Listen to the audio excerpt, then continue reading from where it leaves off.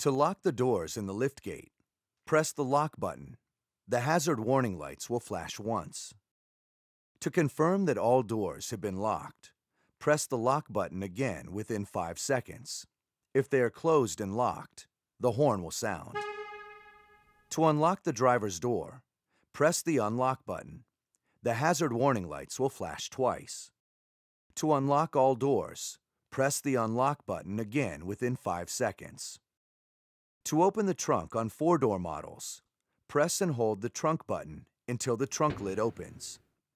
To signal for attention in an emergency, press the panic button for 1 second. The horn will sound intermittently, and the hazard warning lights will flash. To turn off this alarm, press any button on the transmitter.